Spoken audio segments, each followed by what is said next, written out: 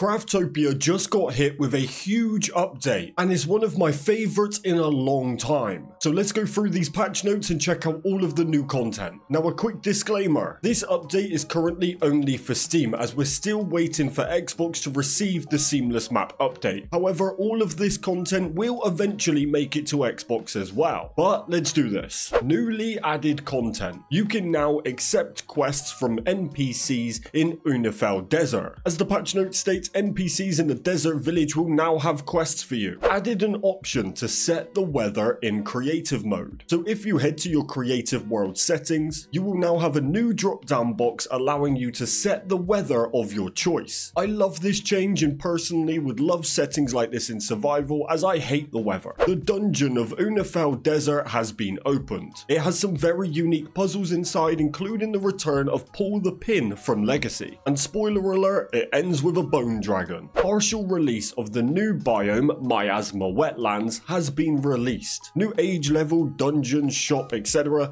will be released at a later date. A brand new biome. Miasma Wetlands is located just past the desert and is a poison biome sporting a cute little village, giant mushrooms and floating islands. It also sees the return of an OG boss, the Tyrant Snake. This island will also be how we progress to the lava biome in future updates. We have implemented a new vehicle, the minecart. The minecart can move at high speed on laid rails and can even jump. Laying rails can be done in the same way as pipelines. However, minecarts are vulnerable to attacks from enemies, so be careful where you place them. One of my favorite parts of this update and something I stated I would love in my top 5 things I want in Seamless video. This is not only going to make a great mode of transportation, but also super fun for our events. We have implemented a new pipeline, the Sonic pipeline. Items can be sent out much faster than regular pipelines. Now I personally didn't notice much of a difference with these when I was testing them, and I think they may need some work, but eventually this change could be huge. We have implemented a new vehicle, combat helicopter, a powerful helicopter equipped with machine guns and missiles. That's right, an Apache helicopter has been added equipped with a working machine gun and missiles. We have implemented a new vehicle, the torpedo boat. It can fire torpedoes while moving at high speed on the water. It is also possible for multiple people to board by sitting at each gun turret. This new vehicle is awesome and a nice change to our usual vehicles. Not only can multiple people use this vehicle, but previously our best mode of transportation on the water was a simple fishing boat outside of the hoverboards or hoverbikes. We have implemented a new vehicle, Shark Hoverboard. Talking of hoverboards, well, this is a shark hoverboard. Probably the wackiest vehicle so far, but a really cool and fun touch. We have implemented a new vehicle, Motocross. It has a better running performance than a regular bike because it has a small turning radius and can jump. Onto my favorite vehicle from this update, the Motocross bike. Not only is it rocking the Caztecx green, but this vehicle's movement is elite. It's fast,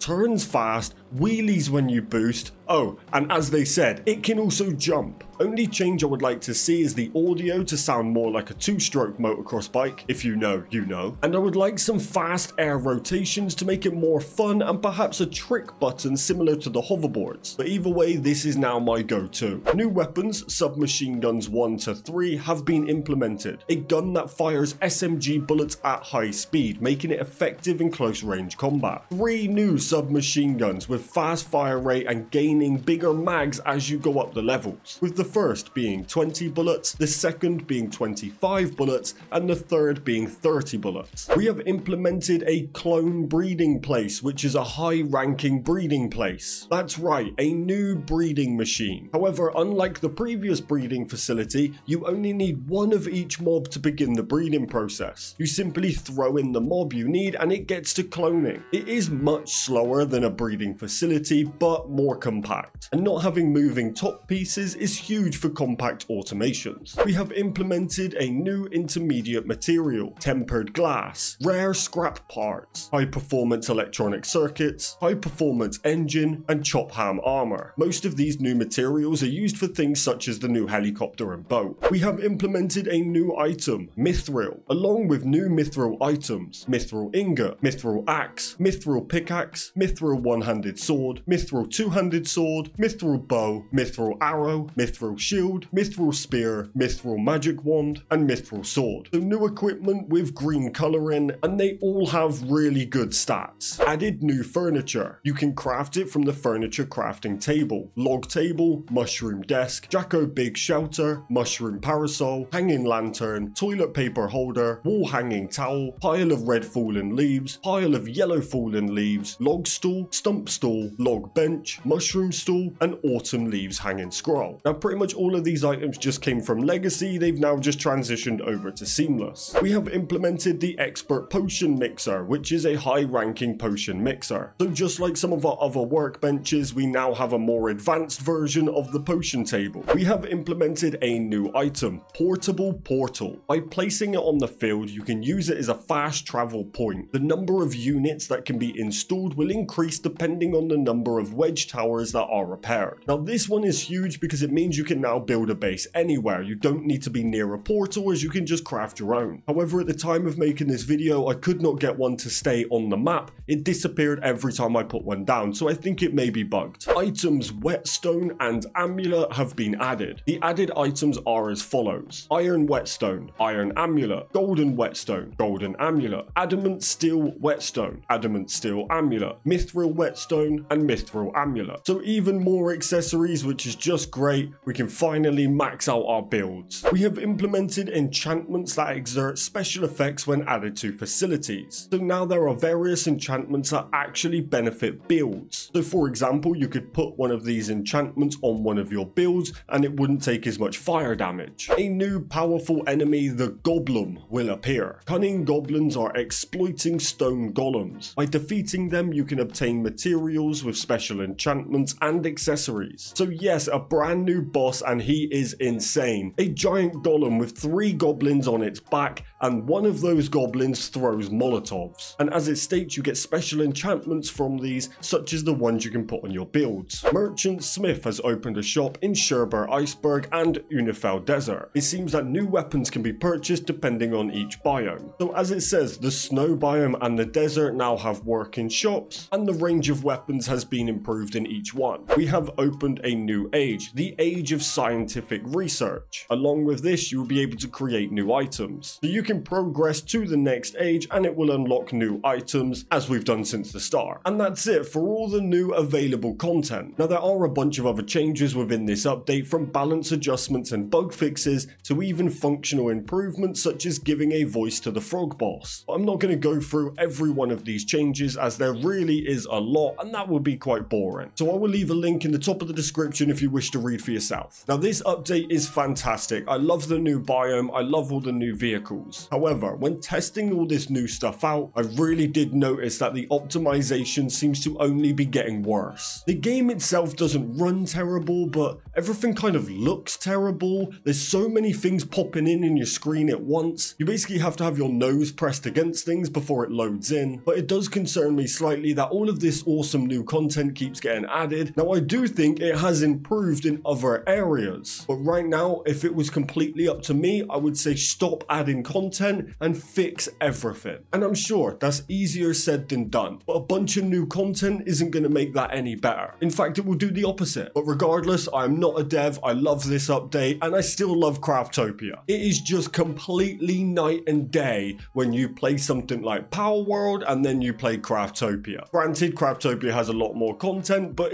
they're not even close in terms of optimization. But let me know what you think about this update. Either way, I am still going to be returning back to my main to complete all of the new content, and we are also going to be returning to our open lobby event soon with something that is in the works that will be our biggest competition ever. But more information on that soon. I really hope you enjoyed this video. Please do drop a like and subscribe. Join the Caztecx Discord. All the links are down below. If you didn't see, I am back live streaming every single day now, covering all different survival games, Craftopia, Power World, absolutely everything. But of course, when it comes to updates like on Craftopia, I will always cover them as well. But that's it from me. I'm on to the next one. Peace!